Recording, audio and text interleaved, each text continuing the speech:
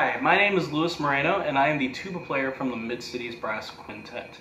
I just wanted to say I'm super excited for you guys to be writing these pieces, and we really look forward to playing them, and I'm very excited to see what you guys come up with.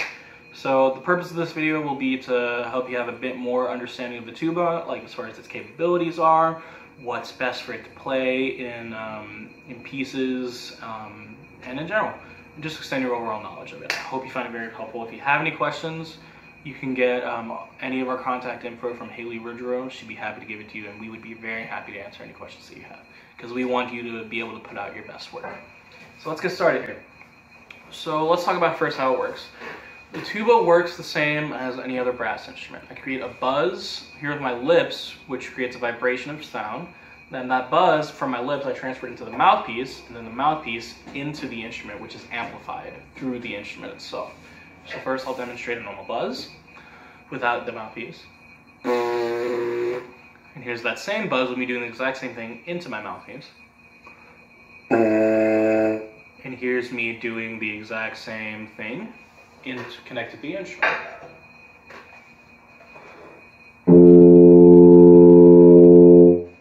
And I can also manipulate my embouchure without pushing down any of my button valves to get different pitches.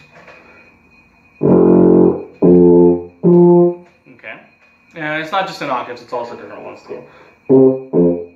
Okay, and then the valves, what they do is they open and close certain holes and pathways in the tubing itself, which manipulates the air to move differently and thus creating different pitches. This is kind of the same as like if you're like playing on an ocarina or a flute or any instrument that has holes on it, you close it and it makes the air move differently. So I got here,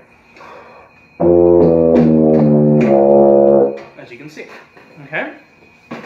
So first we're going to talk about what tuba generally does best. And I'm going to be preaching what I'm about to talk about for pretty much the entire video. There's a stigma and general stereotype that's associated with tuba, in that it's a very basic instrument and, you know, isn't really capable of doing nearly as much stuff as like the other instruments within strings or wind instruments as well, or anything. And that people are like, doesn't the tuba just do this?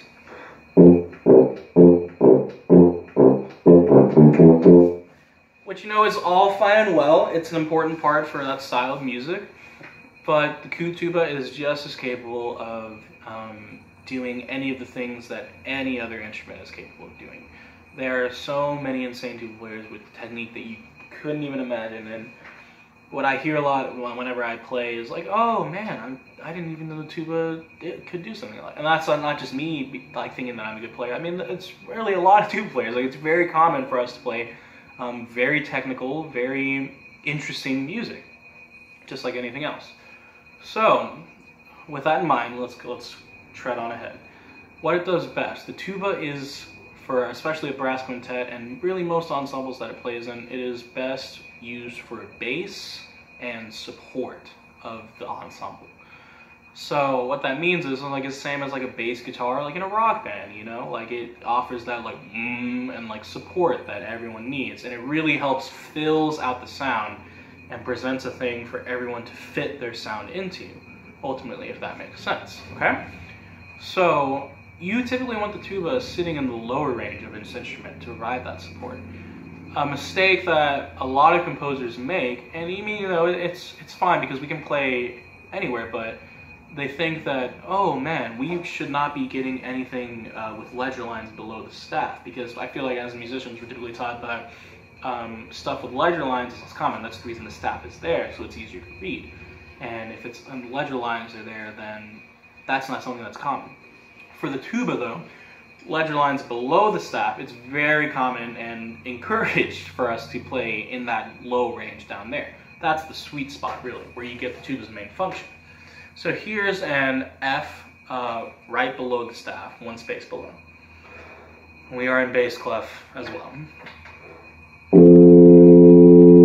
So that's the F right below the staff on a bass clef, and here's the B flat below that, which is two ledger lines and a space below.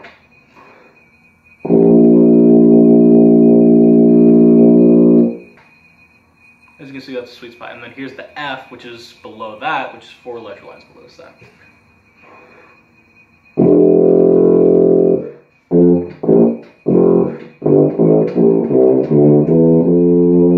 So that octave there is our sweet spot. That is like, man, that is where the best bass stuff is happening on the tuba, and we can still play very technical, as you can see.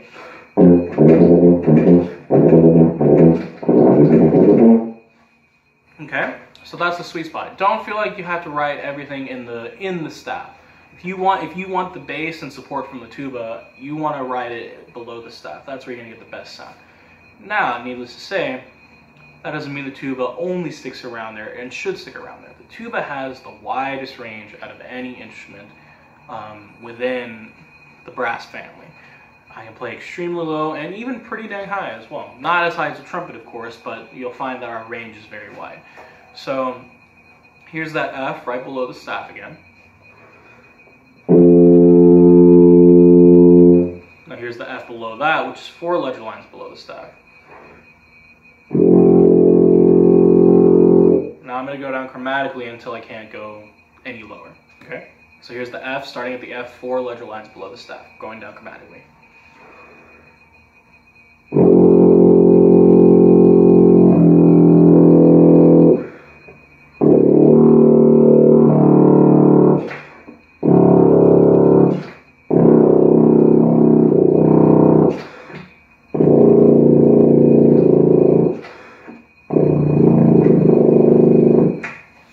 We end up there was the A flat below that. So starting at that F, I went all the way down to an A flat, which from there might have been maybe 6 or 7 leisure lines below the staff.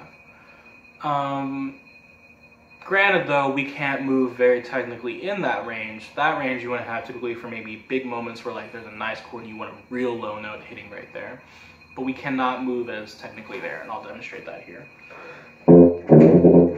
That's from that F to below the staff to F4 leisure lines, and then here's me trying to play technically in that really low pedal range.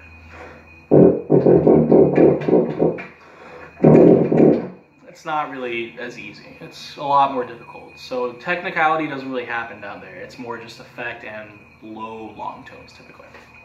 So now let's talk about how high the tuba can go. So we've got that low range, which is like maybe 7 leisure lines below the staff. And then I'm going to go as high as we can. So here's the F again, right below the staff, which is, let's have that known as our middle F. That is the middle range of the tuba, maybe even low. Here's the F up an octave above that, which is the F from the second line from the top of the staff. And that's still pretty mid-range. That's mid-high range, starting to get up there. So now here's that F an octave above that, which is 2 leisure lines and a space above the staff.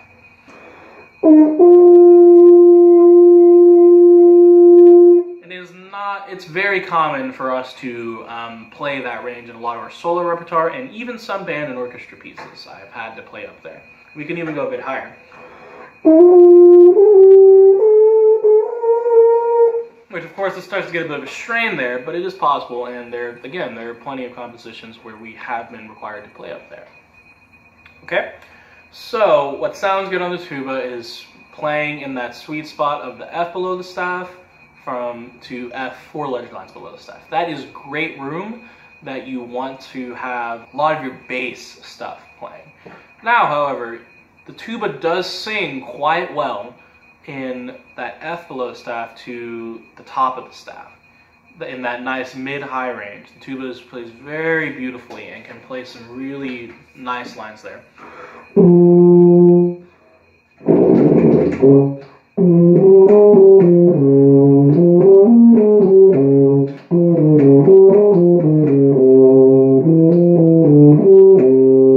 All of that was generally pretty much in the staff right there. And it's very easy, no strain at all, no difficulties for us to play in there. Okay?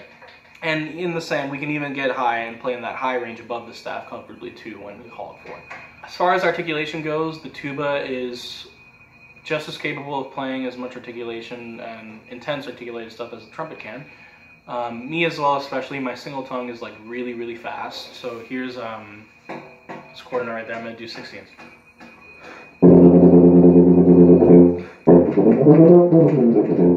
Okay, so the tuba is just capable. Me personally though, my double tongue is kind of non-existent, so that's as far as my limit goes.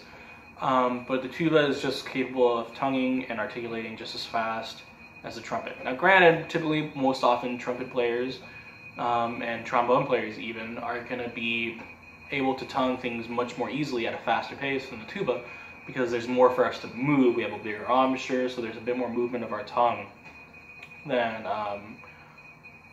other brass players. So again, and that's as far as, that's another thing, like the tuba, while it is possible for us to play as many things as like the trumpet can, the trumpet obviously is going to have an easier time playing much faster, more intense things than the tuba can. Because, well, I mean, yeah, it's just, we have a lot more, like this is literally how far we have to push down our valves at times just to get, to push our valves down in technique. Which, you know, creates some time. And also the embouchure is just much bigger, so we have more movement that is required from our fingers and our mouth as opposed to a trumpet player. But again, Roger Bogle playing the Carnival of Venice, which is a popular trumpet solo, is possible. Tuba is capable of such things. Again, I told you this can be the thing that I preach in this video, is do not doubt the capability of this tuba. And I will demonstrate some excerpts here in a bit, showing you what all the tuba is capable of. But we still have a couple more things that we should go over. As far as slurs go, wider slurs are going to be a bit more tough than closer together slurs. So like let's say you want to slur an F to an F, like let's just say an octave like that. Slowly that's not going to be hard, but if you want to get like a fast slur like that, it's going to be easier when a slur is closer together. As far as trills go on the tuba is capable of many trills, but it is not as good at it as, let's say, the trumpet or the French horn would be, because again, they're maybe pushing down like this much distance for the valves, whereas the tuba is like pushing this much distance for their valves. So the trill, they have more distance to move. It's possible, as you can see here, like this is one trill.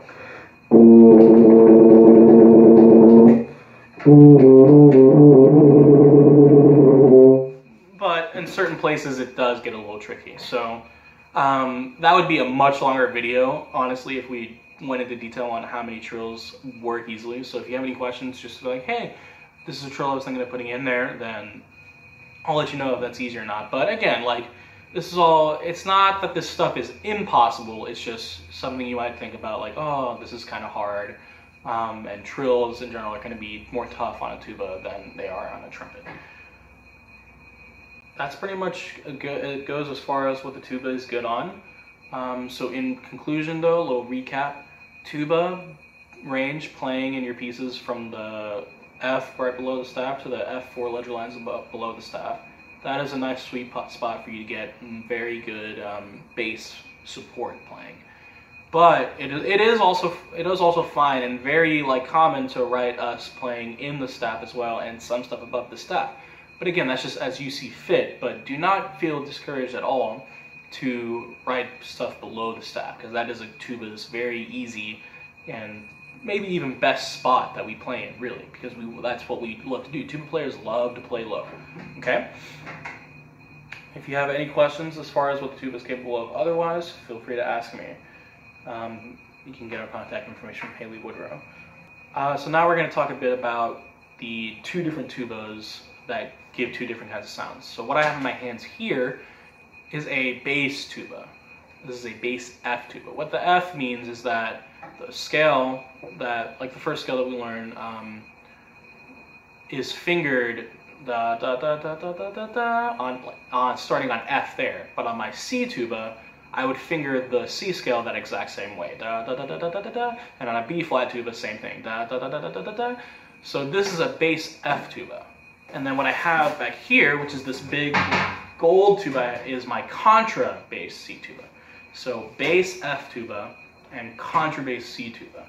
So the difference between the two is the bass F tuba has a very bright sound to it, has an easier high range accessibility, and it's typically easier to play technical passages on. Whereas the contrabass C tuba has a darker sound to it, has a really easy accessible low range that we can play. But, not to say though that I cannot play technically on my contrabass C tuba. And I can, so really, anything I play on my bass F tuba, I can also play it on my contrabass C tuba, and vice versa as well. Anything I can play on my contrabass C tuba, I can also play on the bass F tuba as well. So first, let's show you the two different sounds of the two, compared between them. Here is the bass F tuba.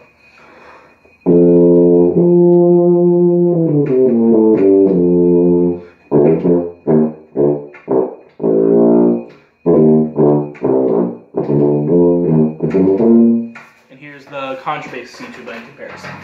Notice the darker tone on here compared to the brighter tone of the bass F tuba.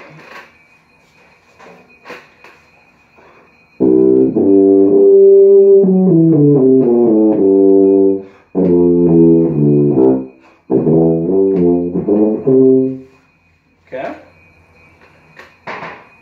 So now what I'm going to do is I'm going to play a few excerpts on both horns to show you what the tuba is capability of and kind of what I individually am capable of, and kind of flex a little bit, as you can see. So first I'll start with a couple of excerpts on the bass F tuba.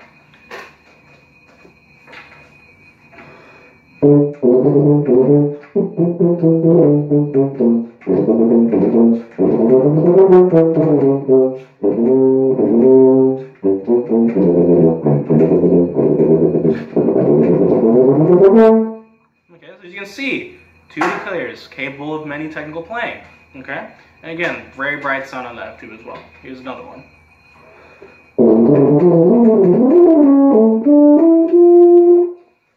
See what I mean? So now we're going to talk about, to really showcase the high range and brightness of the F tuba. And as I said, like the high range, mid-high range, the high range really sings well on the tuba. This is the tuba solo from Bidlow from Pictures at an Exhibition. Try to get a better start now. Ooh.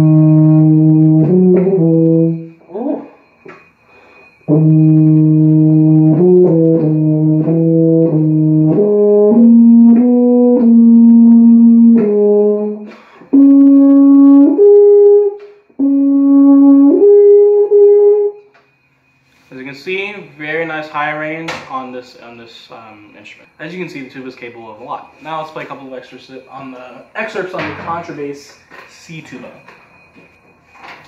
This is the Prokofiev 5, one of the most popular tuba excerpts. And this one shows the range, the nice low darkness that the tuba can play on.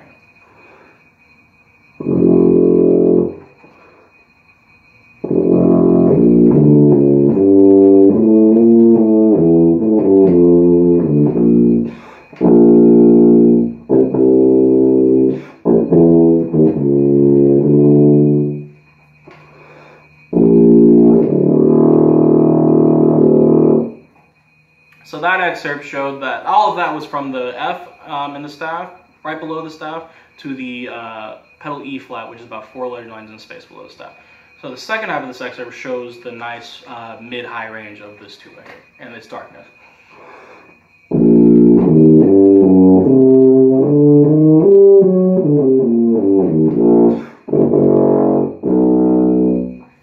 See? But not needless to say, this contrabass C tuba is also very capable of playing fast technicon as well.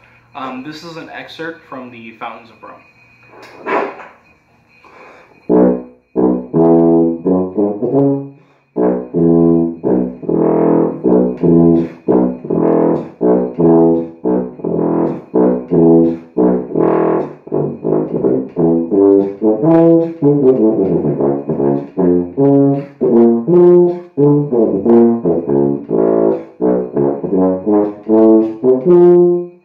Okay, so both are capable of playing fast technique as well as slow lyrical stuff, but generally the F tuba, the bass F tuba is going to have an easier higher range, a much brighter sound, and more technically capable than the contrabass C tuba. And the contrabass C tuba is going to have a much darker sound and a much more accessible low range. But again, anything that I play on the contrabass C tuba, I can also play on the bass F tuba. So really what you think about when you're thinking, do I want to write for bass tuba or contrabass tuba? And again, you don't have to think about it that deep. You can also just write tuba. I'm just saying that there are these two different sounds available for you, should you want to write for one specific. If you want a brighter sound on the tuba, then the bass F tuba would be the way, and then if you want a darker sound, the contrabass C tuba is the way. Okay? That's pretty much all I've got. Again, if you took one thing from this video, I would say that the tuba is capable of a lot more, as I'm sure I hope you saw from those excerpts that I played. And if you have any questions whatsoever, feel free to reach out. Haley Ridgerow would be more than willing, and any of us are willing to answer any questions that you may have. All right, thank you again. Bye.